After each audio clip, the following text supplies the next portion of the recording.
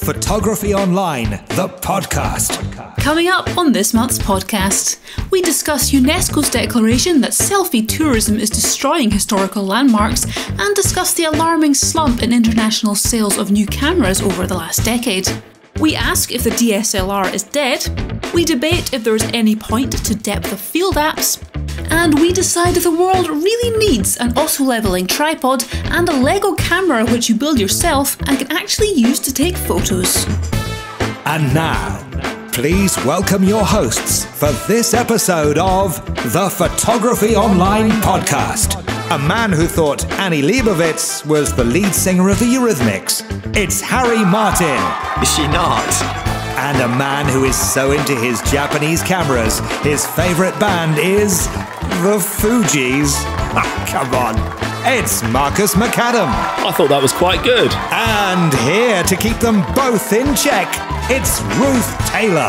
Hey everybody, welcome to the October podcast. I'm Ruth, host of the show and of course of Photography Online as well, here trying to hold it all together and everyone all together in more ways than one. This month we have got Harry and Marcus in the studio. Harry finally back in the country. He's been off on the Gallivant, as we mentioned on our live show recently. Harry's been in Africa. How was it, Harry? Oh, I mean, it was fantastic. Any time I'm in Africa, I'm pretty happy. I was there for just over 2 weeks. I think I came back with about 8,000 images, which I don't know when I'm going to get round to editing those. That's a lot of film to develop. Yeah, well, exactly. I know. So, I mean, I think it would probably take longer than doing all those digital images than you would to develop a couple of rolls of film. It's going to take me probably the rest of the year just to whip through some of the shots, but I know I've got some that I'm really happy with. It's just picking them out and getting them edited. But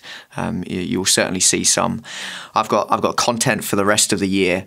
But Africa just is one of those places that gets under my skin, and I am actually going back in December. And obviously I'm going back in April for Namibia for the Photography Online Adventures trip, which I'm so excited to run. That'll be the first time we're heading to Namibia.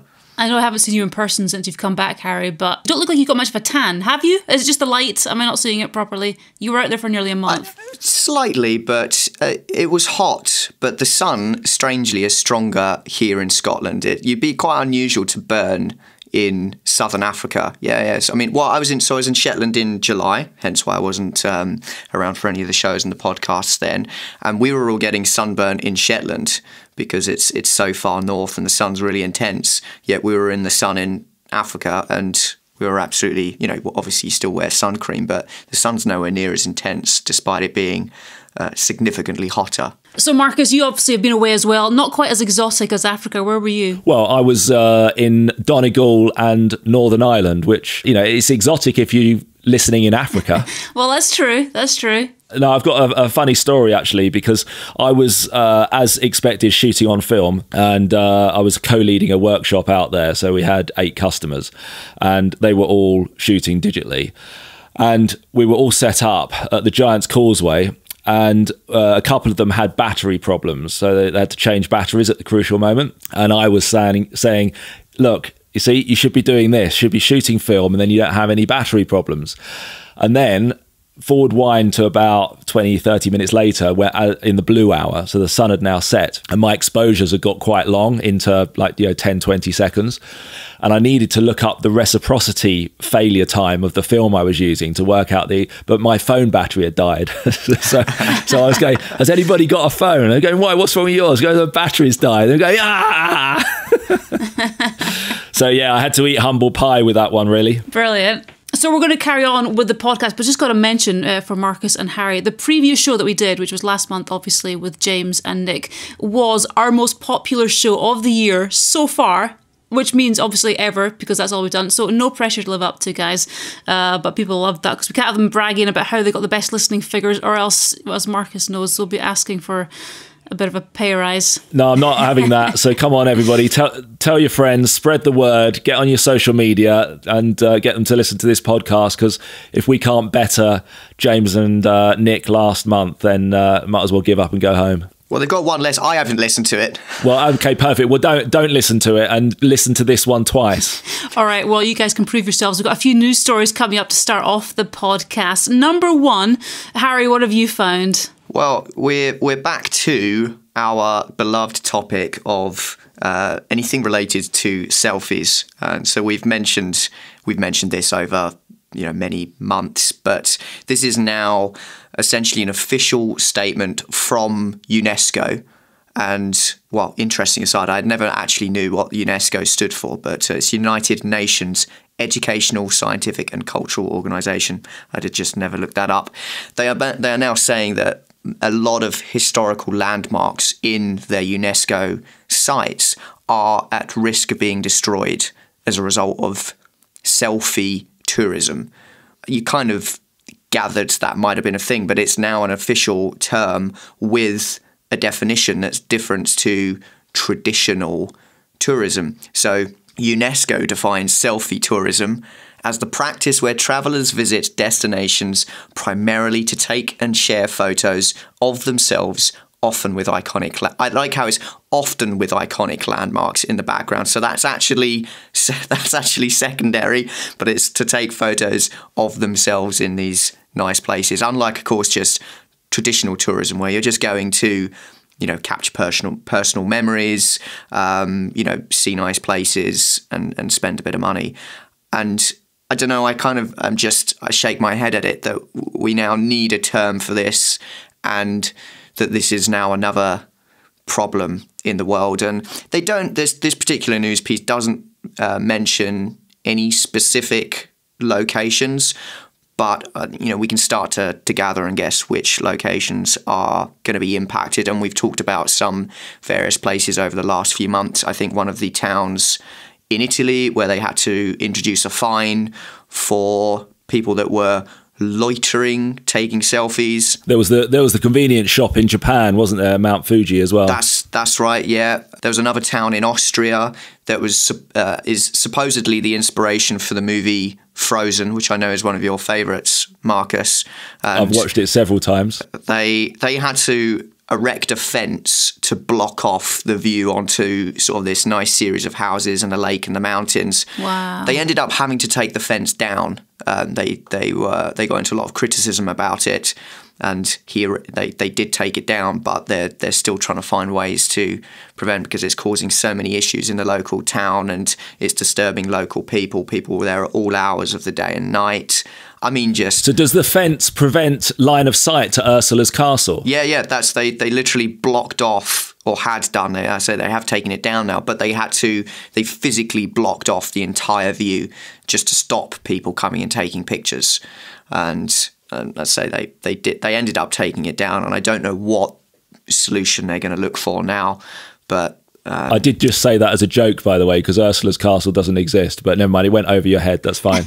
Well, but it's the inspiration, isn't it? Yes, yeah. But the thing is, you see it all the time. And so only last week when I was in Northern Ireland, I went to a place called the Dark Hedges, which was made famous apparently in the Game of Thrones. I don't watch the Game of Thrones, but apparently since it appeared in the Game of Thrones, it's become incredibly popular. And when we were there, we got there before sunrise, and we were the first ones to turn up. But not long after we turned up, two busloads of, I think they were Chinese tourists, they were Far East Asian tourists anyway, and they all came. And of course, they've got every right to be there, as much right as we have.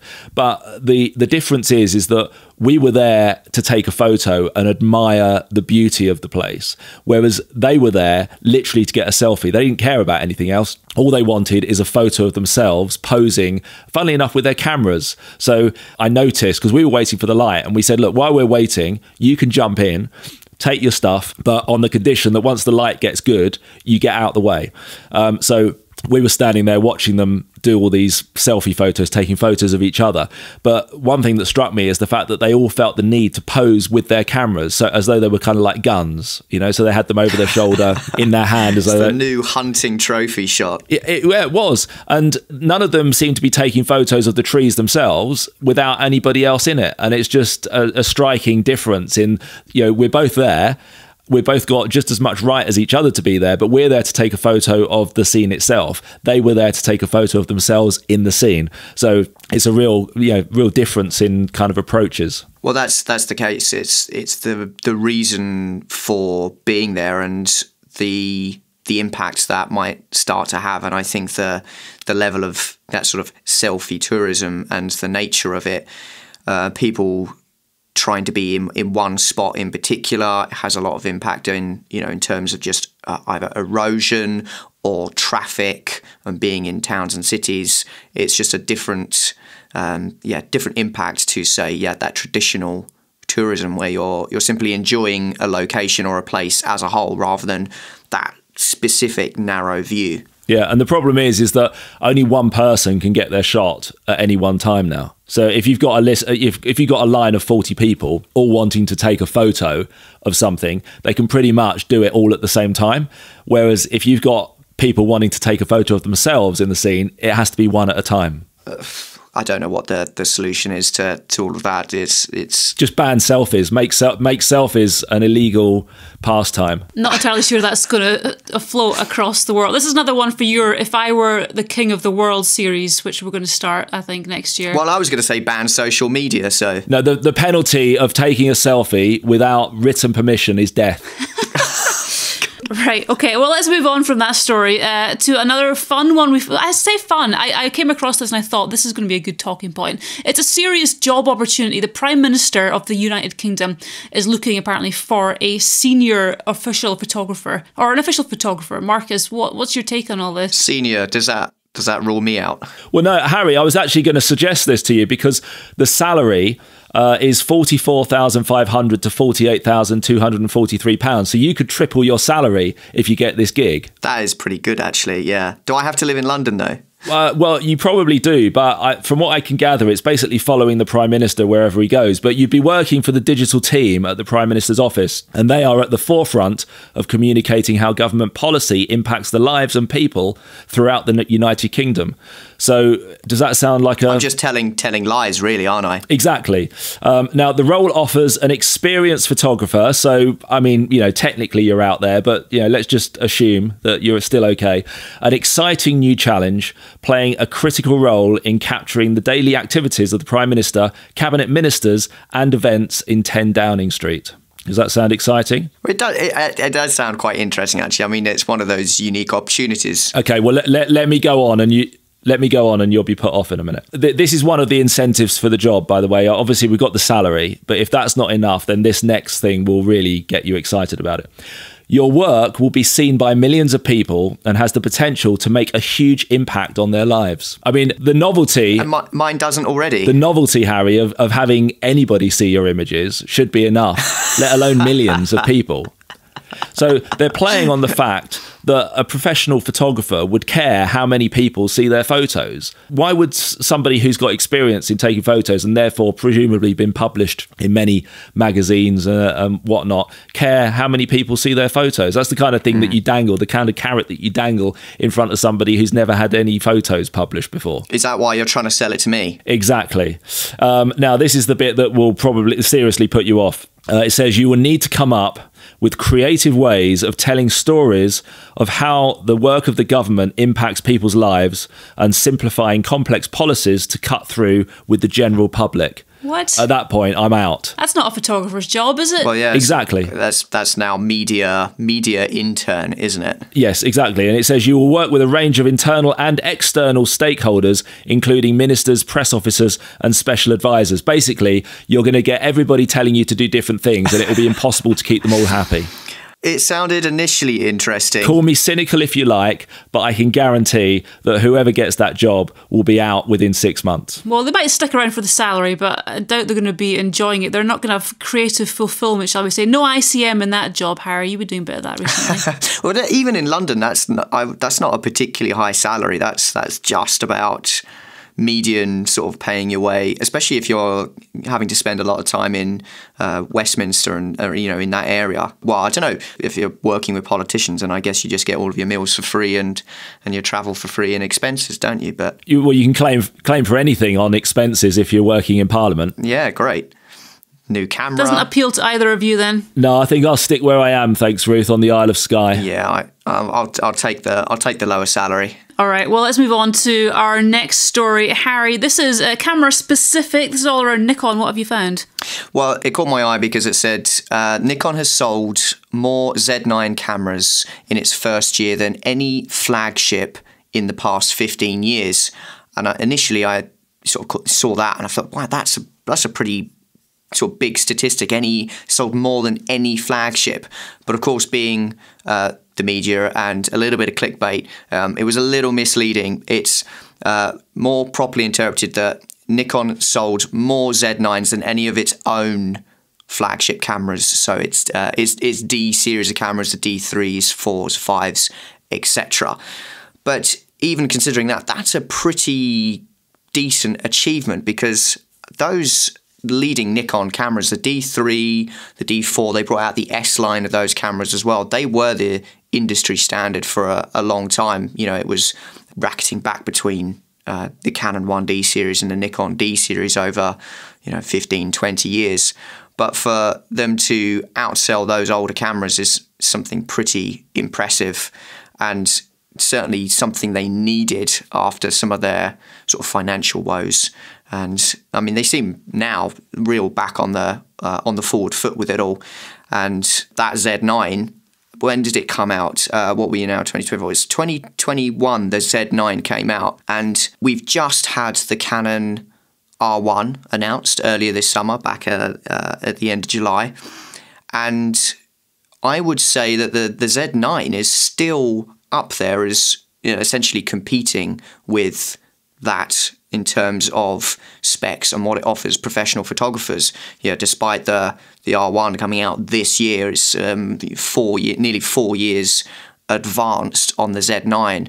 But Nikon's done a fantastic job just bringing software updates and the fact that it's a really good base camera. I mean, I've been tempted several times to sort of move to the dark side, as it were, and pick one of those up. Really? I thought it was Sony that you were being drawn. He's coming away from Canon, I think. Well, I don't blame him, Ruth, to be honest, because all these big brands, they go through peaks and troughs in terms of where they're competing against each other. And it doesn't move very quickly. It takes years for one brand to dominate and another brand to be seemingly struggling. But the brand who's seemingly struggling, you know that they're going to come back at some point. And over the last, 10 years or so, Canon have certainly been the more dominant of the manufacturers in terms of their products that they've released. And as a Canon user, I've always been, pleased to the fact that I've chosen Canon, or had chosen Canon as my brand of a digital camera. But from what my observations are recently, Nikon are definitely making better advancements than Canon are at the moment. And then, of course, you've got Sony in the mix as well, which 15, 20 years ago wasn't a factor. And then you've got other people like Fuji as well. So there's more than two players in the mix now. So they're all fighting for a smaller portion of the pie. But if anyone is on the up at the moment, it's definitely Nikon. And if anyone's on the down, I would say it's definitely Canon. I'd be inclined to agree. Yeah, I'm still more than happy being on my, I came away from my trip in Africa with plenty of images I was happy with. The camera performed fine. I'm very happy with the lens that I've got. But of course, you always think, the grass might be just a little bit greener on the other side. And I mean, I've looked at moving for other reasons more than just the camera and the lens choices, and the fact that I like to shoot wildlife video as well, that sort of makes other options potentially more appealing. But I know so many people that are utilising those top-end Nikon cameras now, and fewer people being impressed with the newer cameras that Canon. I look at the R1 that was announced, and yeah, quite impressive, some of the specs, but it's certainly not something I look at and go, I need to upgrade to that to improve my photography, and certainly not for the cost of the camera. The Z9 as a flagship camera is so competitively priced. Yeah, I think a lot of people, Harry, were not necessarily disappointed, but I think underwhelmed by the announcement of the R1, because I think expectations were a lot higher than what they've actually delivered. Yeah, they almost shot themselves in the foot with the fact that it took so. They deliberately released no information, no teasers, kept people waiting so long for any little hints. So of course it got built up in people's heads, and they were deliberately really on tight lockdown with the specs. And so of course when it come out and they announced the product, everyone kind of thinks, well, yeah, it's not quite as good as what we'd dreamed up in our heads. And if somebody gave me one, I'd be very happy to use it, and I'm it will be a very, very capable camera. But as with many of those flagship cameras, they're only designed to be used for very specific purposes. But I feel on the other side, the Nikon flagship, the Z9, is certainly a lot more appealing to a broader range of photographers than the very small niche that, the Canon 1 series, whether it's SLR or mirrorless now, seeks to occupy. Whereas that Z9, I think that ticks the box for a vast majority of shooters, whether it's landscapes, sports or wildlife shooters, compared to the R1. But I mean, anyway, we digressed a little bit into. Well, just to finish off, another important factor, I think, in the claim that Canon is on the decline and Nikon is maybe not, is that Canon have been so protective over their licenses for third-party lenses to fit their RF mount. Yes, and I know personally 4 or 5 people who have ditched Canon just purely for that point. And I can't, it's easy for me to sit here knowing very little about, the financial side and the running of the company. But just from where I'm sitting on the other side of the world, I just think that decision is absolutely bonkers. Now, of course, I don't know everything, but personally, if I was going to buy a new system tomorrow, it wouldn't be Canon, and it would be largely based on the fact that I wouldn't be able to buy, Sigma lenses or Tamron lenses or any other lenses for it. Well, speaking of cameras specifically, you found an interesting story, Marcus, which is talking about the actual decline of cameras themselves over the last decade or so. What exactly are the figures that you've got on your side? Yeah. So Japan's Camera and Imaging Products Association has released figures for camera sales for the last 12 months. To cut to the chase, the final figure, which I believe includes all camera types, is 7.41 million. So 7.41 million cameras around the world have been sold in the last 12 months.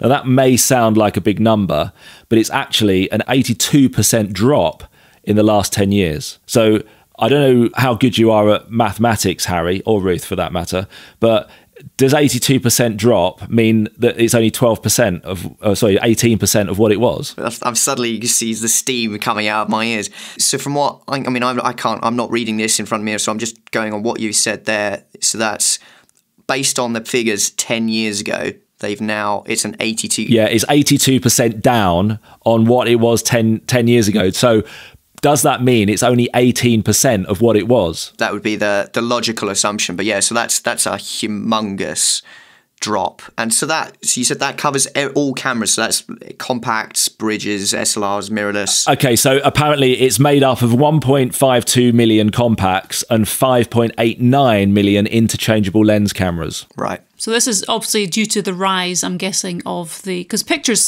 taking's gone way up in the last 10 years, but cameras have gone down. So the smartphone. Yes, so everybody's using their phone, basically. Mm-hmm. But apparently camera sales went up slightly after COVID, but in the last year, they're 38% down on what they were the previous year. So the trend's reversed suddenly. Yeah, well, I can only see that carrying on, to be honest, with phones getting so good with shooting, and for the most part, that ticks the boxes for most people. Most people don't need a big SLR or a mirrorless camera, and the fact is, if you're interested in photography, then it's that interest in the medium and the techniques that's the only reason really to actually have a camera, because for the most part you probably could just do it all on a phone. Absolutely, but that's the one thing that smartphones cannot offer. So if you enjoy the process of going out and taking photos, a smartphone isn't really going to scratch that itch very much, is it? Because you don't have all the controls that you would on a fully manual camera, and that surely is the enjoyment of going out and trying to use the equipment. Oh, 100%. I would be really interested in some of the interpretation of those figures, whether that's including second-hand sales figures, because maybe I don't think it is. I think it's new sales only. So yeah, I wonder how the second-hand camera market is developing. The reason I know that there's no second-hand figures in that is because if there were, I've probably bought more than 7.41 million by myself. That's true. That shelf behind you is filling up really quickly. But yeah, no, it's sad really that it's such a declining industry. But going back to previous topics which we've covered, I think it's largely the fact that all camera manufacturers are struggling to come up with incentives for people to buy new cameras, and they're just adding gimmicks that nobody's asked for and nobody wants, and they're failing to provide what we actually do want or could use. I think it's with the fact that it could be seen as a dwindling industry. I'm not sure necessarily a drop. Obviously, a drop in sales is a bad thing for companies and lower profits and whatnot, but it means they've got a far more targeted demographic and customer base. And the people that are interested in photography are still interested in photography and will likely be so in another 10 years, another 20 years. And so as long as there are some new blood coming in, and I think if you develop that interest in photography, you're going to go down that route anyway, regardless of, gimmicks or what phones can offer. Hopefully, it will mean that some of the camera companies just continue making or start to make even more just targeted photography products, less of this hybrid camera, video, any new digital tools, but AI. just camera and AI cameras for photographers. I think if they stripped it back and started making just basic tools, they would have lower costs because they're not having to put so much technology into some of these cameras, and I think it would probably appeal to quite a broad range of people. But again, what do we know in terms of large multi-billion-dollar industries? We had this conversation on last month's podcast, obviously with James and Nick, the Superior Month's podcast. Apparently, you guys are competing, remember? So go back and listen to that one if you want more information. Or don't, just listen to this one twice. Go back and listen to that one for more on kind of cameras and what they're putting in them and what they don't need to be putting in them and what's winding various people up. But their final story for this month actually is on the same kind of vein. We're talking about smartphones taking pictures, talking about AI. Harry, what's the last story that we've picked up for this month? Yeah, it does, funnily enough, lead on quite well in that, Apple with a drop, funnily enough, in their sales of phones and losing a little bit of the market share of their iPhone. And of course, the iPhone to Apple is, I think it makes up half their sales. It's such an important product for them. And they're always looking to try and, innovate in inverted commas with it. But the biggest catch I saw was the fact they've put in this new camera button on the side, which, and in fairness, actually to me looks quite good. I like, a tactile button dedicated to taking a picture. So the new button on the side of the iPhone will launch the camera dedicated, so you don't have to use the touchscreen or go and unlock the phone and find the camera, all this sort of thing. It also has a touch element built in, so you can slide to change features on the camera using this dedicated button. And that sort of thing actually would appeal to me. I use my phone a lot as well for photography and video, and would probably make life a little bit easier for me. But their biggest sort of bank and the way they're trying to sell it is on the AI features they're putting into it. Oh, good. And to be honest, all of it goes over my head. I mean, I don't know. I don't really understand what the AI features are that they're trying to sell, other than... Well, I think we need more AI in our lives, to be honest, because I'm not getting enough of it. But no, I mean, this is the way things are going. And, Ruth, you've got a new car only this week. And you were saying to me yesterday how it's got AI features in it, and it's driving you absolutely bonkers already. It's driving me crazy. It's such a good running car. It's everything else. So it's like it sees the road signs, but I'll see a 40 and I'll go, oh, you're going over 40. But it doesn't see the fact that the 40 is for heavy goods vehicles. It doesn't see a 321 sign. It just sees a number. It's driving me absolutely crazy. And things like, I just got out, I was rushing to do this podcast. I was saying earlier, I was running a little bit late. So I kind of switched the car off and immediately beep, beep, check the rear seats for occupants. I'm like, there's nobody behind me. And I'm trying to yank the key out, and the key needs a special turn to get it out because it's an anti-thievery thing. So, by the time I rock up here and see you guys smiling faces, I'm, sweaty and irate with technology in general. But yeah, no, I agree. I'm so sick of it. I'm so sick of it. I like the idea of the button on top, but because that's tactile, it makes sense. It saves you having to faff around and try and find this button on the screen, which half the time your thumb doesn't quite reach. But that's a good idea. But everything else, I don't know. I'm over it already. I know, but this is the way that things are going. So we've got AI in our cameras now. We've got AI in our phones now. We've got AI in our cars now. So you just can't get away from it. And I, for one, I'm not speaking on behalf of everybody here, but I, for one, don't want it. I never asked for it, and I don't want to use it. But if we're forced to use it, then like you are when you're driving your car now, you can't go past a school without your car saying that you're speeding because there's a big sign there saying 20 when flashing, but it's not flashing. Exactly. But the car doesn't know that it's not flashing, and it just reads the 20 and goes, "Oh, you're going too fast. Beep, beep, beep, beep, beep." It would drive me insane. Yeah, your blood pressure goes up, and then you're more likely to be road ragey. But Harry's looking very calm. What are your thoughts, Harry? Well, I'm very calm because I bought a 15-year-old Land Rover that regularly breaks down, and so. And I'm also very calm, Ruth, because I'm using cameras from the 1960s. There we go. And antiquity. I now agree with Marcus. Antiquity is the way forward. Excellent. All right. Well, let's leave our news stories behind for the day. As I said, there are plenty more information on that on previous podcasts and stuff. So jump back and have a look at some of those. We're going to move on to our next feature. The big question. It's a question, and it's big. It is a big question, but just before we move on to this month's, last month, as I was just saying, we were talking about further technology advancements in our cameras. That was the big question last month. The vast majority of you were agreeing that lots of the newer features in the camera aren't useful. Many of you are frustrated, like us, that you have to pay for them, whether you like it or not. But Marcus, I think you've got a suggestion actually for a new camera feature which you think would be useful. Yeah, I was driving back from Ireland and I suddenly thought, off the back of running a workshop and seeing where people were struggling, that why is it not possible, and Harry, you'd be a good person to answer this, why is it not possible for a camera company to eliminate the meter, the exposure meter in a camera, which obviously is always reading a mid-tone or 18% grey, because people don't understand that, okay? And just link the exposure to the histogram. So you should be able to go into a menu in your camera and say, I want you to expose for the highlights. And in that situation, the camera would put the exposure so that the histogram was as far over to the right, but not touching, not clipping any highlights. And then if the shadows block up, so be it. Or you could go to another mode and you could say, I want you to expose for the shadows. And it would then do the opposite. It would expose for the darkest tones. And if the highlights blow out, so be it. Or you could have a best of both worlds and go, right, just give me the best middle ground, and if the highlights and the shadows block out, then so be it.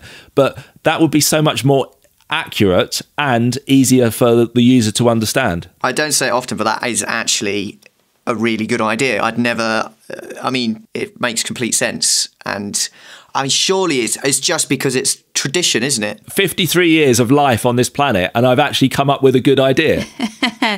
You could have a little black button, a little white button, and then a button in between, and have physical buttons and just press them. Expose for this, expose for this. That's a good idea. It is a good idea. And so that would make more people buy that camera than putting in AI or any other nonsense that nobody's ever asked for. Theoretically, but people, it's like I just bought a bottle of shampoo recently, and I was looking at the front of it, and it was in big letters. It had some posh word that that they must know nobody has ever heard of, but they put it on specifically because they know it looks impressive. It sounds like it's got technology that's going to make your hair do something magical. And it's the same with cameras. People might not use AI or even particularly like it once they get it, but the fact, especially if you're going in, not like you guys know better possibly, people may be going in a bit fresher. They just think, ooh, this is exciting, this is going to be good. That's what they're going to go for if they're at a certain level, as opposed to people who maybe have a bit more experience. You think you're getting value for money, don't you? You're getting out all these cool features and you think you're getting a value-packed product, but then obviously you realise that 90% of it, and so all these various menus that you end up having, day to day, you actually don't need, because all you end up needing is to be able to adjust the exposure. Yeah, the things that came out of the podcast last month were the security issue. So manufacturers putting some kind of password on a phone, or making it so that on a camera, or making it so that if it's more than a certain proximity from your phone, for example, it just fails to work. So that if it's stolen, the person who's stolen it can't actually use it, and therefore hopefully that will deter people from stealing expensive camera kit. And the other one was improved weather sealing. We've already spoken about smartphones, and the one thing that they do really well is weather sealing. So I was explaining to Harry earlier on, I dropped my phone in the bath the other day and it was under the water for a good 10 seconds. Why do you have your phone in the bath? Come on, I mean, just he's called me from the bath before, and it's horrifying. Oh no, and he tells you that? You can hear him. Well, no, he doesn't, but you can hear him, splishy splashing with his little boat toys or whatever he has. Harry, it was a video call. It was a video call. That was extremely disturbing. That's just not right. But no, Ruth, I like to relax in the bath and play chess on my phone, okay? And so as I was getting out of the bath, I dropped the phone and it went underneath me, and as I was kind of like flailing around thinking, oh no, my phone's gone, and It was under there for a good 10 seconds before I managed to get it, and it still works. I haven't had to put it in a bag of rice or anything. It's just been perfect. So if that had been a camera, it would have been written off. Right, let's swiftly move on from that into this month's big question, which we put up on our socials a couple of days ago. Is the DSLR dead? Short and to the point. So we got some comments from you guys. From Facebook, first of all, Caroline Cash said, it better not be dead. It's all I have, and having not won the lottery, it's all I will have for the near future. Andy Sweeney said, my Canon 5D Mark IV still holds its own. I can print football pitch size if I need to. Why do I need to spend more money? No, my camera's got a lot of life left in it and built like a tank to last for years. Mark Tariff said, as a choice for a new camera system, then yes, he's agreeing that DSLR is dead. Instagram, Craig Macefield said, although I moved to mirrorless 2 years ago, I still love my DSLR. For me, I like to keep up with technology, so I probably wouldn't go back. I think a lot of people would feel the same, but it all depends if people can warrant the cost of moving. On Nature's Edge, also on Instagram, said, still love my 5D Mark IV. Feels like driving a classic car. Sure, it might not have the latest gadgetry, but it's reliable and I know all its ins and outs. And finally, Deans.photography on Instagram saying, I would say yes, definitely. All manufacturers are phasing them out gradually. Now, I have a Canon 5D Mark IV. I've got a DSLR. I have got zero plans to upgrade. It's an excellent camera for me. Does everything I need it to. I can get better lenses if I want to increase the quality from that side of things. But what are your guys' takes on this? Is the DSLR dead? Well, I still use a DSLR, and I won't be upgrading to a mirrorless camera just because I can't stand. You're a bit of an oddity, though, Marcus, because you've got a lot. I am. But okay, but if you look at the photography online team, okay, then James still uses a DSLR. Ruth, you still use a DSLR. I still use a DSLR. It's only Harry and Nick that have gone over to the dark side and have gone mirrorless. But turning this to a serious debate, Harry, what would you say the advantages are? Because I can't speak, because obviously I've never had a mirrorless camera, but what would you say the advantages are of swapping over to a mirrorless camera for yourself? For me, purely, it's only because of my wildlife shooting, and because it comes down to hit rate and success with focus. I can still achieve those images with an SLR, but if I want to spend less time on a certain project achieving a certain shot, then I get a higher percentage of keepers, as it were, on my mirrorless R5. If I was only just shooting a landscape or travel type images, I would shoot on the 5DSR, which you still use. I mean, in fact, maybe last year, the year before at some point, I was looking at those on eBay because I thought, that would just be, wouldn't it be great just to have that, take one camera out for landscapes work, but it's just having multiple cameras. But if that was all I was shooting, it's still hard to beat the quality. Well, it's impossible to beat the quality out of a camera like the 5DSR, as we looked at on the main show with the quality comparisons. So it's a very specific case for me. Yeah, going back to that point, Canon have still yet to manufacture a camera that takes a better quality image than the 5DSR. So we've proved that beyond all doubt by comparing it to, the modern mirrorless cameras. The Nikon D850, I haven't compared that to any of the Z cameras, but the fact that the Z cameras didn't beat the 5DSR then proves that the D850, which was equal to the 5DSR, also hasn't been trumped. So it's certainly not an image quality thing. I think a lot of people went over to mirrorless because it was branded as saving weight, which wasn't actually true. But the lenses I know are lighter, but even though the bodies might not be. And only some of them, there's stuff, and again, we use Canon as the example because I know the lenses. They've got the 28 to 70 f2 lens, phenomenal lens, but holy moly, it's like carrying a ton of bricks in your pocket. It is an unbelievably heavy lens. So that, it was a fallacy of saving weight in many cases. I've got a mirrorless camera with some mirrorless lenses. My bag is still just as heavy. My back is still just as ruined.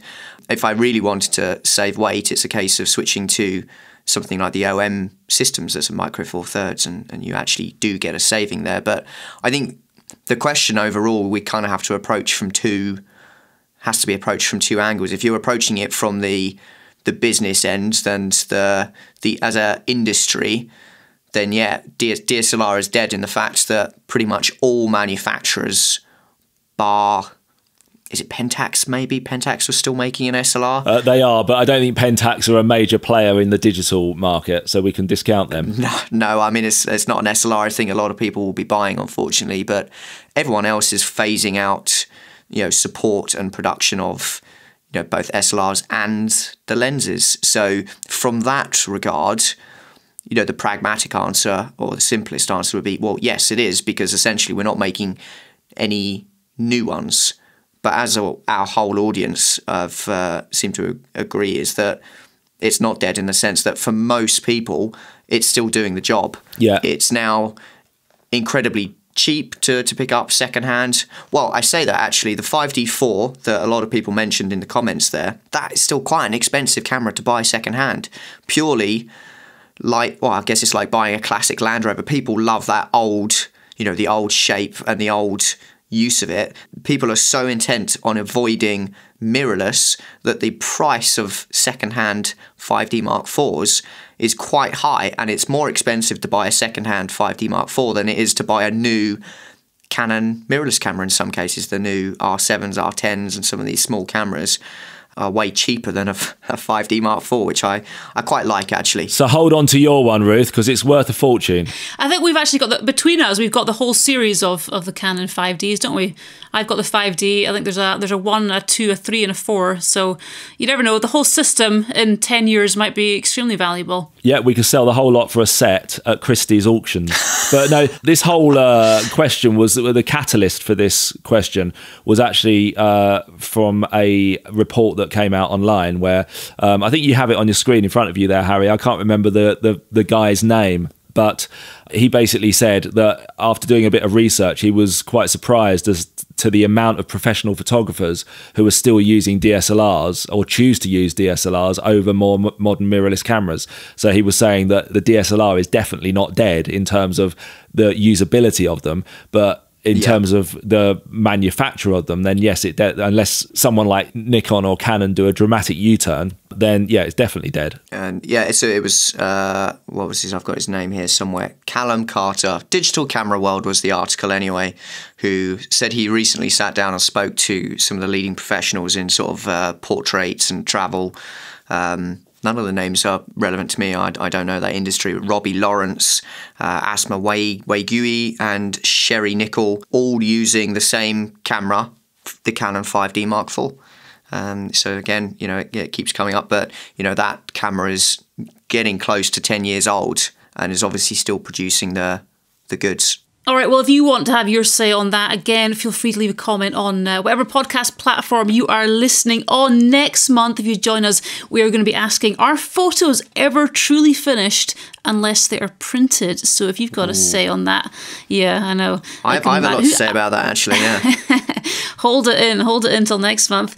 Keep an eye on our socials. We will be putting that up in the next couple of weeks, and you can have your say on there. We're just about at the halfway point, and just to mention as well, some of our listeners from more interesting parts of the world. And obviously, every podcast, we seem to attract a bigger and bigger audience, which is fantastic.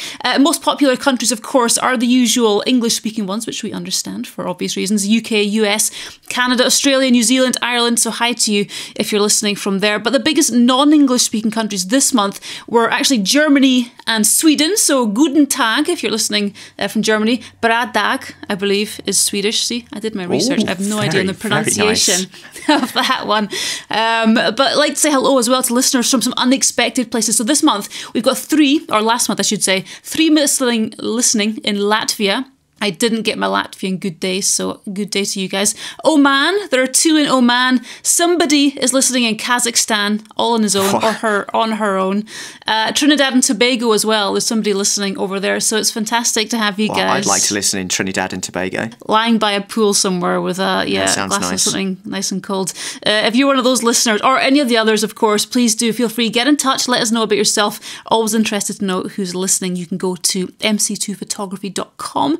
Various ways to get in touch in there, or of course, like I said, just leave a comment, whatever platform you're listening on. And thank you to those who have left comments on last month's podcast. Lorna got in touch by email just to say she's been loving the podcast. The most recent one gave me food for thought regarding the complexity of cameras. She said, I'm getting used to my new Z8 and everything I use is in the custom menu. I'd hate to be a new photographer though, trying to navigate that. Jonathan Jones 4566 got in touch as well, said paying to unlock features is the worst idea in the history of bad ideas. Microtransactions have ruined everything they've been used on. Imagine taking photos of your family's special event and getting the message, you've taken 100 photos, to take an additional 50 photos, please pay £5.99 or something similar. That's from Jonathan Jones, disregarding what we were talking about on last month's podcast. Regarding the show, Photographer Online, our main show, of course, Sandro Bedin-Obrecht. I'm so sorry, Sandro, I think Bedin-Obrecht, 8509, got in touch saying, great show, lots of good information on the wide angle. We were talking all about wide angle on last month's Photography Online. And he's got a question for you, Marcus. He said, did you cook all the stuff for your staff? Now, he's talking about the still life subject that we're doing, or you were doing, analog photography, with the large plate full of fresh veggies. What did you do with it all? Yeah, no, I didn't cook it for you guys, but it was consumed by myself, if that's any consolation. It was eaten. It's not like a fish that you chuck back in. Oh, well, at least it wasn't put to waste. Ananda Sim said, watching from Australia, loving the production values of the channel and the personality of each presenter.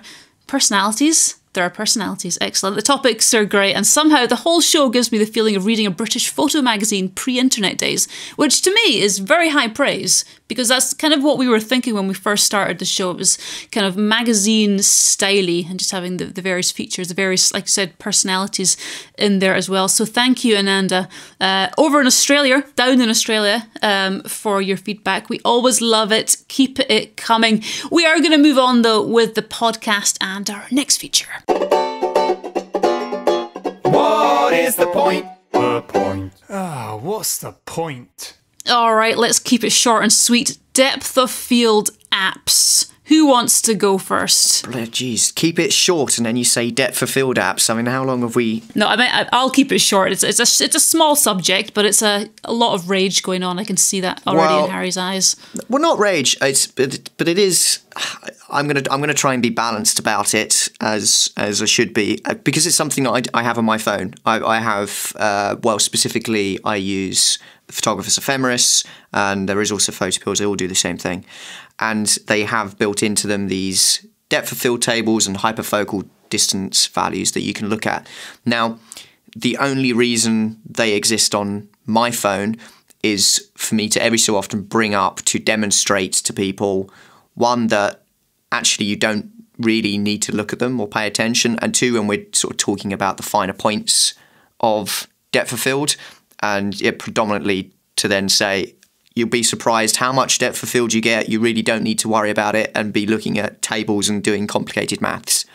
So for me, great as a teaching tool, but in actual use, I've never used one in anger. Yeah, so the thing that they lack, and I've said this before, so apologies for repeating myself, but the crucial question which they all fail to ask is how far are you going to be viewing the photo from, and what is the enlargement of the photo? Because those two things are as important to depth of field as anything else. So, we're in an era where there's this obsession with focus stacking. And I was having this conversation with customers on the workshop in Ireland last week.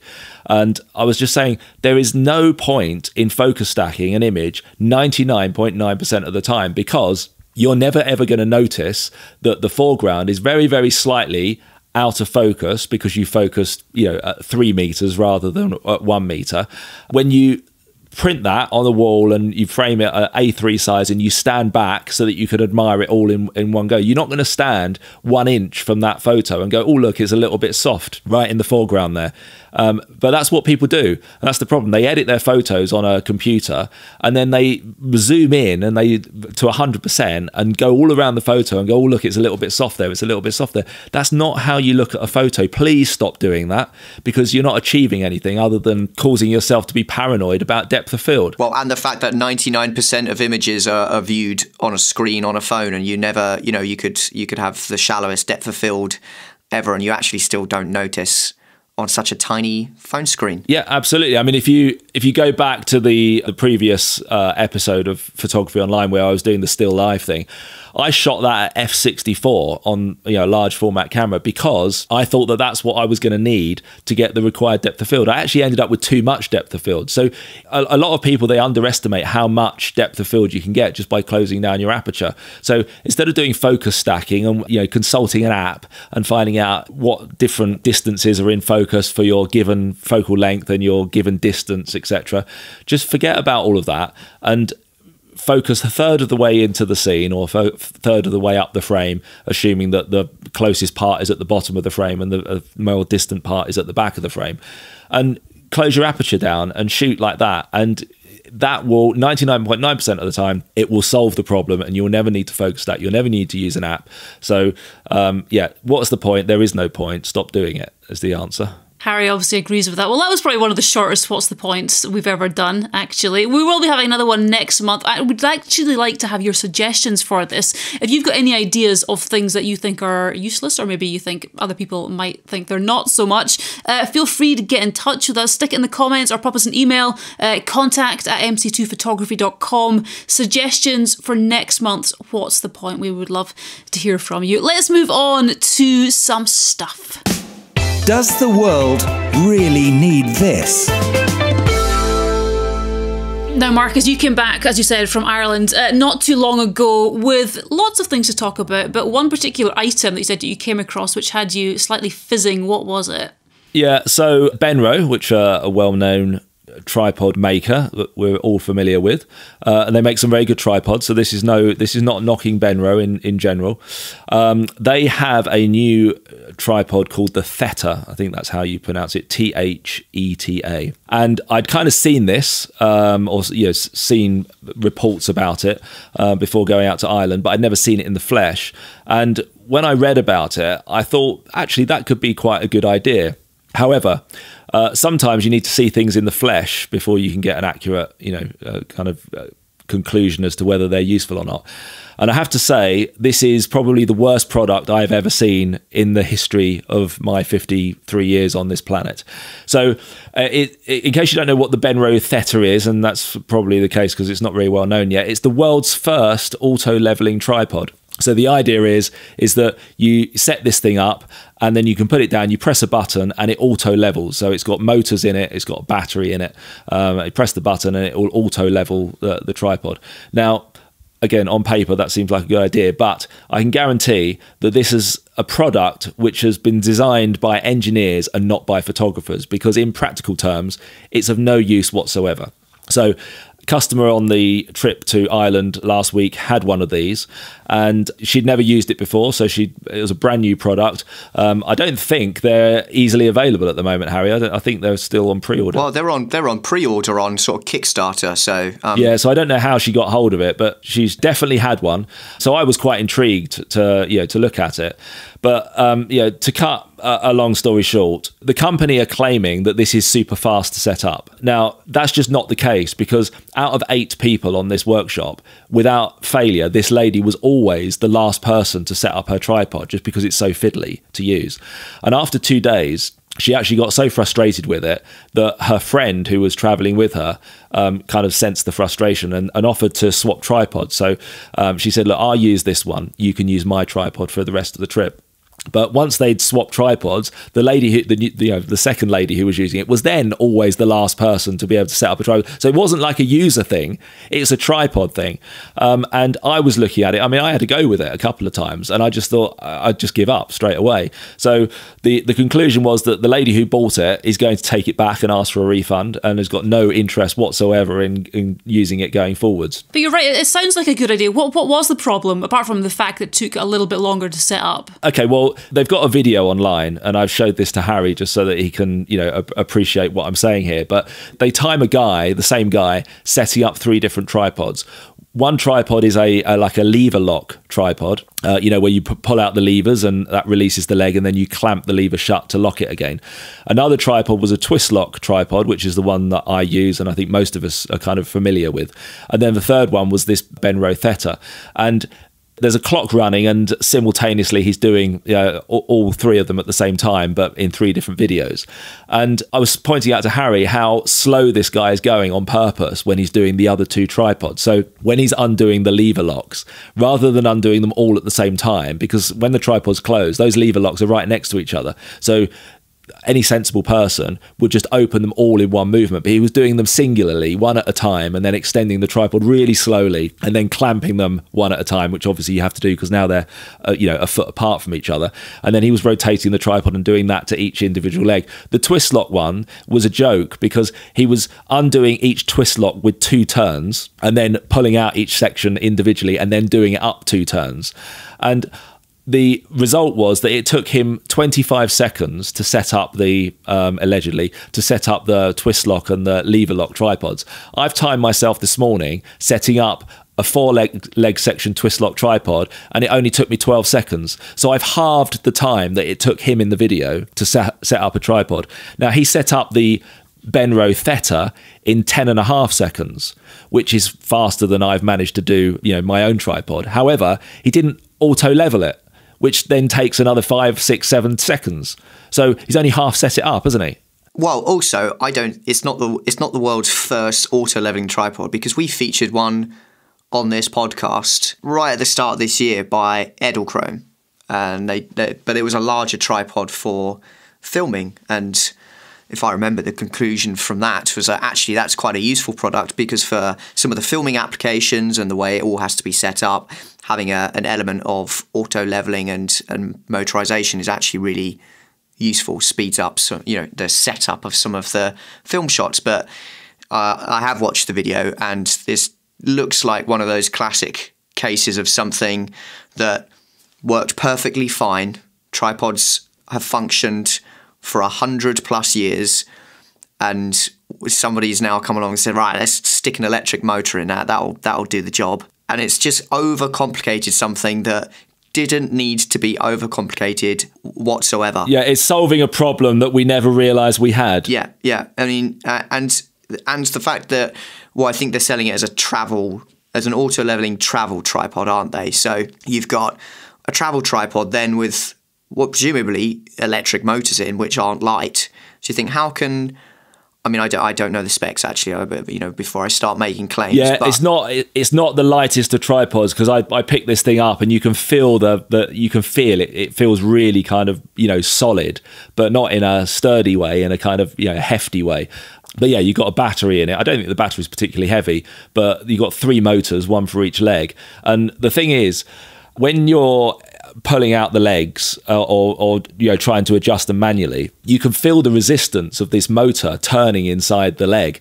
And I've got no evidence to base this on, because obviously I didn't break the tripod, but I could understand it breaking very easily. It doesn't feel like the thing that's going to go on for years and years and years and still be working in 5 years' time. So I'm assuming that once one of those 3 motors goes, it's either going to be a very expensive repair job, or you just throw it away and buy another one. So does the auto leveling itself work well?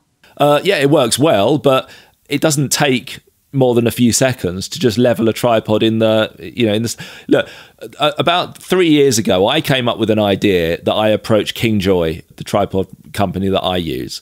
And I came up with this idea that they could put electromagnetic locks in their legs. So I said, look, all you do from a photographer's point of view is you hold the tripod, you hold the top of the tripod above the ground at the height that you want the camera.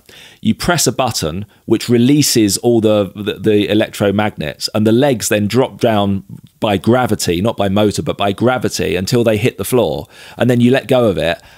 Hey presto, you've got a tripod that's perfectly leveled in less than a second. Okay. And they loved the idea, but they did a little bit of research on it, and they said that it was just going to be too complicated. And their feedback was, a tripod is a very simple thing. It's a support for your camera with 3 legs.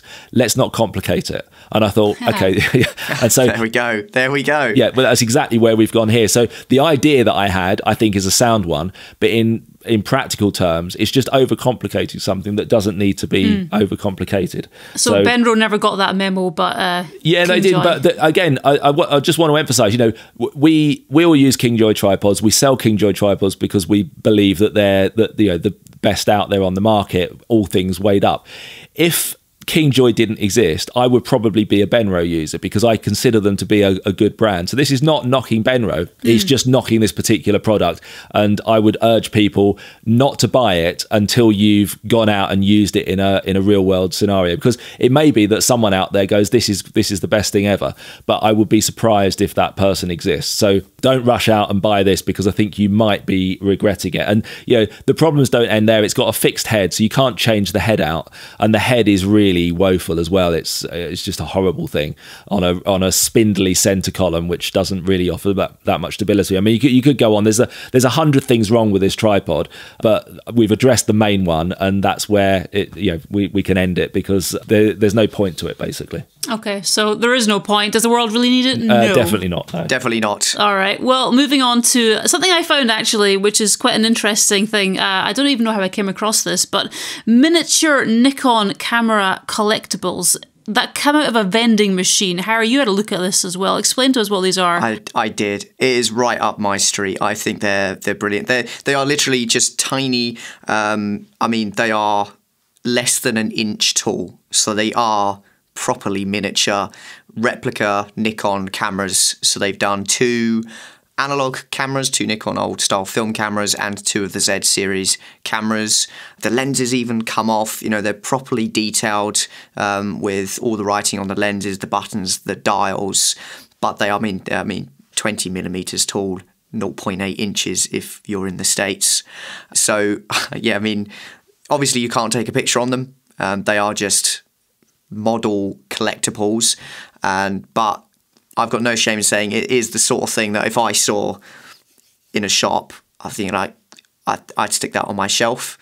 And so I think they're really cute. As far as I know, because it's all made by one of these Japanese toy companies, that they're predominantly only available in Japan out of these toy vending machines that are very popular over there. And I've done some conversion from yen to dollars, and I think it equates to about $4. Put some yen in turn, and you'll get one of these things coming out. It's these toy machines that they're in there are random, so you never know which one you're going to get. So it's a bit like Panini stickers in an album. You just buy a pack, you don't know what's in the pack, and you just have to keep buying packs until you've got all the stickers. Yeah. Exactly. And so, if I was over in Japan and I saw that in a vending machine, I'd be like, yes, please, I'll have that. And I think very quickly you'll see them on reseller sites. People have gone, bought them, found them, and are now selling them on for $20, $30, whatever, online or on eBay. And I think people would probably buy it. I'm not sure I'd pay that much for one, but certainly if I found the vending machine, I'd stick a few dollars in that and see which one I got. I think they're very, very cute. So perfect little gift, I would say, for a photographer in your life. Hint, hint, Ruth. Christmas is coming up. Yeah, but you're not in Ruth's life, Harry. Hate to break the bad news. That is true. You put it on a tiny wee shelf. Marcus, you've got very large shelves full of cameras behind you, none of which are models, I don't believe, but would you have one? No, I like all my cameras that I buy them for functional reasons. So I use every single camera that I have. So I don't have cameras. I mean, to be fair, there are a couple that are broken, which I'm just not going to bother getting repaired. They just sit there looking pretty. But they weren't bought to sit there and look pretty. No, but mostly I buy cameras to use them and not to just sit there as ornaments. So no, not really for me. Yeah, but you're heartless. Yeah, I am. That's a whole other podcast. There is a new camera. It is made of Lego, which we mentioned a few podcasts ago. There's a few Lego cameras out there. But this one actually works. This one shoots film, Marcus. Tell us about it. Yeah, well, you've just basically stolen the article there. So it's the Lego ZH1. It's a fully functional camera, which you build yourself. It's been designed by a photographer, which is always a good start, rather than some lab technician at Lego. It contains 595 pieces, so it's well out of your intellectual spectrum, Harry. The camera uses 35mm film and has the option to shoot half frame or full frame. Now, I don't know whether you can switch that through, in the middle of the roll, or whether you have to set it before you load the film and then the whole roll has to be shot in the same format, because he didn't mention that. But if it can switch between half frame and full frame mid-roll, that's actually a really useful feature, which you don't really get on any other camera apart from the Hasselblad X-Pan, which that's why it's so expensive. It's like £5,000 camera because of that. Now it has another couple of options as well. It has a real lens. I think it's just obviously a plastic lens rather than some high quality optic, but you can also go for a pinhole option as well. So when you're building it, you can choose to put on the plastic lens, or you can just go for the pinhole option depending on what kind of photos you want. It also features a shutter button, a film advance winder, an accessory shoe, and then, like I said, has the switch for the full or half frame mode. So, that would be a great gift, I think, for someone for Christmas. I couldn't find a price on it, so you have to do your research if you want to find the price. But it would make a great gift for somebody who's into their cameras to be able to sit there on Boxing Day and build their own camera and then go out and take photos with it. Hint, hint. So it's a miniature, non-working camera for $4 for Harry, and Marcus, a Lego yet to be priced, but hopefully cheaper than the Hasselblad X-Pan. Yeah, but you can imagine photographers, photography dads like myself, buying this for their kids as a kind of incentive to get into photography, because it's a great way to get your first camera, to be able to build it and then go and take photos. And they're not going to be the best photos, we know that, but kids are still going to love that, and they're going to get the satisfaction of going and making something that they can then go and take photos on. It's brilliant. Yeah, absolutely. So does the world need it? I reckon so. Yeah, I'd give that a big thumbs up. Harry? I want one. I hadn't seen this before. I've just looked at the link online, and I definitely want this for Christmas. Excellent. All right, so the world does need it. Again, there will be links for all of the items we're talking about, as well as the news stories we mentioned earlier in the show notes, so check those out if you're interested as well. Final item for Does the World Really Need This is another camera. Harry, what one's this? Well, yes, so this is a proper camera, but a camera from a established brand. It is the new Rolly 35mm AF. So it's a brand new film from the established brand Rolly, and it is, as we had the new Pentax camera a couple of months ago, reviewed by the wonderful Shiana, but this is, rather than half frame, which the Pentax was, this is a full frame 35mm film camera. And I mean, it's quite a lovely looking, very retro styled camera. I think it comes just with a fixed 35mm f2.8 lens, but it has auto exposure, autofocus using LiDAR, which is quite different to autofocus systems in most modern cameras. And it seems really just aimed, again, at people looking to have a little explore into film photography, without too much of the sort of hassle of, some of the manual exposures, manual focus, and just, whacking a bit of film in there and going out and just shooting a roll of film when you're out traveling. I mean, I think it looks pretty good. Have you had a chance to look at this, Marcus? Yeah, I have seen it. I mean, it's very small and compact, so it'll fit in your pocket very easily. It's got a good lens on it, and it takes full frame 35mm photos, so the quality that you should be able to get out of this camera should be right up there with anything else. So it's by no means a toy, and the price, I think, is about £700. There's several models out. £615 apparently on the. But I mean, it's a European website, so it depends on the conversion. But yeah, it's £600 to £700. Yeah, so I mean, it's not a cheap camera, but obviously it's cheaper than a digital version of it. And then, of course, you have to pay for the film to go into it and pay to process it, etc., etc. So you're not going to save any money by buying this camera. But it's another great kind of sign of optimism. I think earlier on in the show we were talking about how camera sales have slumped in the last 10 years by 82%, even though we're not sure whether that means that there's 18% left or not. But it's great to see new cameras like the Rolly 35 and like you mentioned, Harry, the Pentax 17 coming out, because all of these new cameras are going to contribute to giving people more options in buying more cameras and getting those numbers up, so that we're not sitting here in another 2 or 3 years talking about another 80% decline. Hopefully we're talking about an increase in camera sales. I think it's a lovely. It's to say it's not a toy; it's a proper camera, but it's priced at that sort of level. You think, oh wow, it's not outrageous, and it's certainly something that you might buy for someone as a gift if they're getting into photography, rather than a £4,000, £5,000 top of the line digital camera, and and it looks easy to get to grips with. Yeah. So here we are. I know I hate to mention the C word, but if you're listening to this podcast maybe 2 or 3 weeks after it's been released, then Christmas is going to be on the horizon, and we've given you 2 fantastic suggestions there: the Lego camera and the new Rolly 35, and maybe the Pentax 17 as ideal stocking fillers there. Stocking fillers, $4 possibly, Harry, but not 615 quid going in anyone's stocking that I know. I don't know if I love anyone that much. Oh, you should come round my house for Christmas, Ruth. We have a blast. Can I put a stocking up and might I find a Rolly in there on Christmas morning? Yeah. I doubt it. Be one of these pin badges again. Underneath some Ferrero Rocher.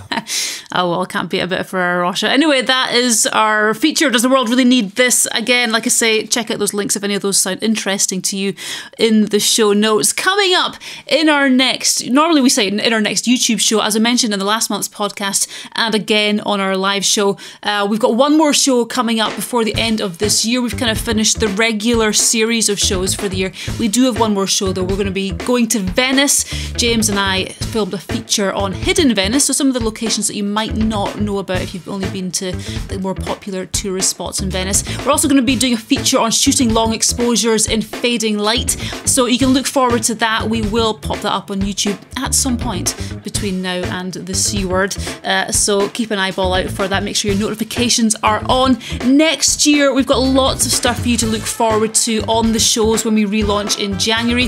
A few things in production right now. We're going to be looking at how to eyeball exposure and get that right every single time, upping your skills there. How to shoot fewer photos and increase your hit rate.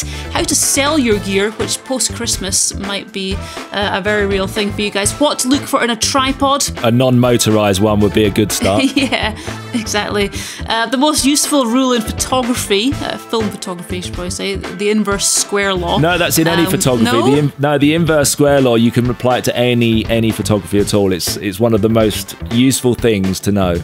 Okay, a lot of people have been asking about this over the last couple of years actually, so we are going to be doing that in our shows next year.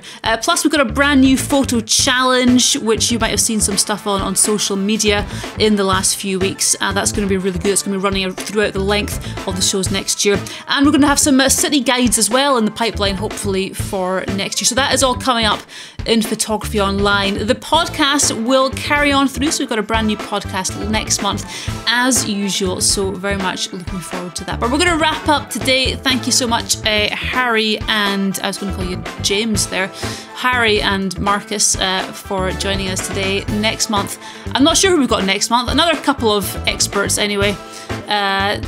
Who's laughing? I'm not one of them. Anyway, another couple next month, so looking forward to that. But until then, take good care, and most of all, take good photos. The Photography Online Podcast.